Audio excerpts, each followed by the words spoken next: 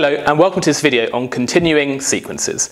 Now a sequence is just an ordered list of, well, usually numbers, but it could be other things as well. It could be an ordered list of letters, and usually, but not necessarily, there's some kind of pattern in those numbers or letters. So I could have a sequence, for example, A, E, I, O, and then I might ask what's the next thing in the sequence, and you might recognise, well, these are the vowels, so the next thing in the sequence would be U.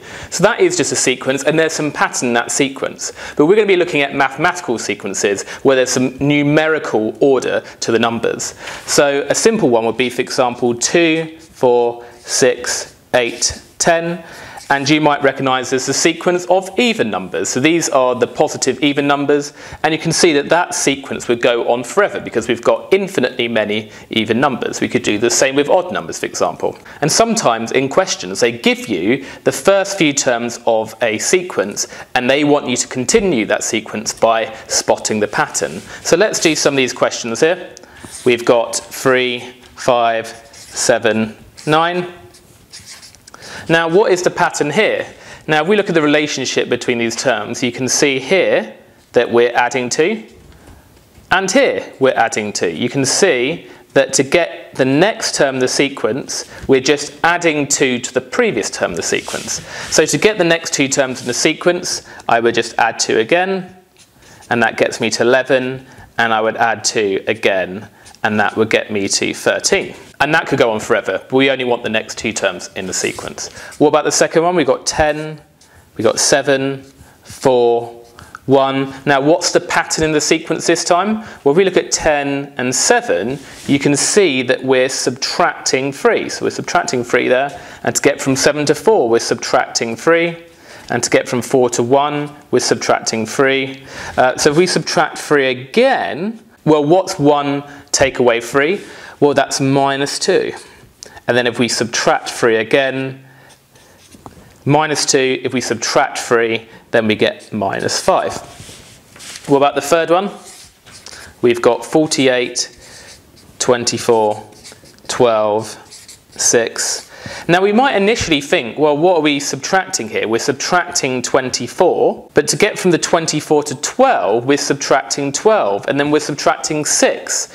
So it doesn't seem that we're subtracting the same number each time. So there might be a different relationship between these numbers that doesn't involve subtraction. Well, how else could you get from one number to another? Well, it might be that we divide by something. So what do you divide 48 by to get to 24? Well, we could divide by 2, we're halving it. So if I divide by 2, then to get from 24 to 12, we're halving it. Then to get from 12 to 6, we're halving it. So we found a pattern that is consistent with all of these numbers. And then if we halve it again, 6 divided by 2 gives us 3, and then 3 divided by 2 gives us, well, 1.5. If you're trying to halve an odd number, the best way to do it is to subtract 1 from it, so you get 2, then halve 2, which gives you 1, and then you just put a 0.5 on the end. So for example, if I wanted to halve 11, I subtract 1, which gives you 10, halve that is 5, and then you put a 0.5 on the end, so it'd be 5.5. Just a little handy mental tip there. Right, 4. Got 3, 6, 12, 24.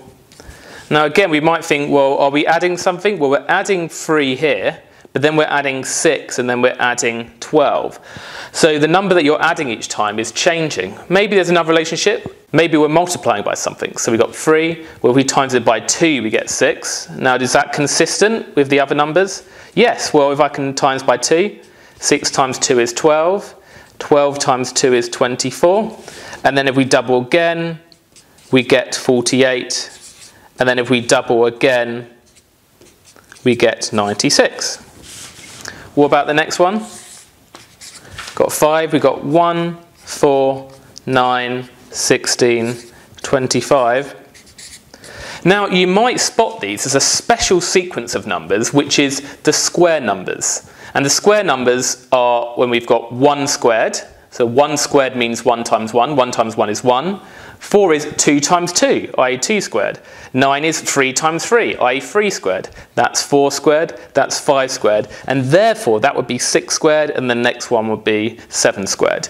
But if you didn't spot that, you might look at the difference. So we can see here that we're adding 3, and then here we're adding 5, and then here we're adding 7, and then here we're adding 9. So this time the difference is not the same, but there is a pattern in the difference. You can see that the difference is increasing by 2 each time.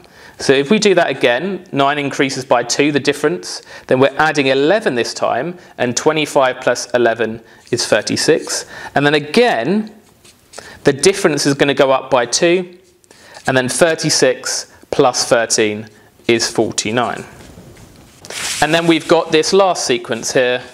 We've got 0, 1, 1, 2, 3, 5. Now we could look at the difference, so you can see the difference here is plus 1, the difference here is plus 0, the difference here is plus 1, the difference here is plus 1, the difference here is plus 2. Now it's quite hard to spot, but this part of the sequence onwards matches this, so we could use that. However, there's a different type of rule with this sequence, which is a bit harder to spot. But can you see that if I did the 0 plus 1, that gives you 1. And if I did 1 plus 1, that gives you 2. If I did 1 plus 2, that gives you 3. If I did 2 plus 3, that gives us 5. So next would be 3 plus 5, which is 8, and then 5 plus 8, which is 13. So each term is not just based on the previous term, it's actually based on the previous 2 terms. We're adding the previous 2 terms to get the next one. And this actually has a special name, this sequence. It's known as the Fibonacci sequence, the Fibonacci sequence. And that's a sequence which starts with 0 and 1, and then each next term is the sum of the previous 2. Right, some test your understanding questions for you to do. So we've got this first sequence, we've got 13, 9, 5, and I want you to tell me the next 2 terms in that sequence. We've got the second test your understanding question. We've got -1, 2, 6, 11, and I want you to continue that. And then finally, the third one, we've got 2, 6, 8, 54, and I want you to work out the next 2. You may want to pause the video at this point to have a go at these. Right, hopefully you've had a chance. Well, let's look at this. Well, that we're subtracting 4 to get from the first to second term, and indeed again we're subtracting 4, so we continue that. We subtract 4 from here, we get 1, and then if we subtract 4 again, we get -3. So those were the next 2 terms in the sequence. What about this one? Well, we're adding 3, here we're adding 4, here we're adding 5, so the difference is going up by 1 each time. So if we now add 6, we get to 17, and then if we add 7, we get to 24. So it was 17 and 24. And then finally, this one, you're not actually adding the same amount each time, you're timesing by the same numbers. So if we times this by 3, then you're timesing this by 3, and then you're timesing this by 3. And then if we do the same again, 54 multiplied by 3 gives you 162. And then 162 multiplied by 3 is 486. So well done if you got those right.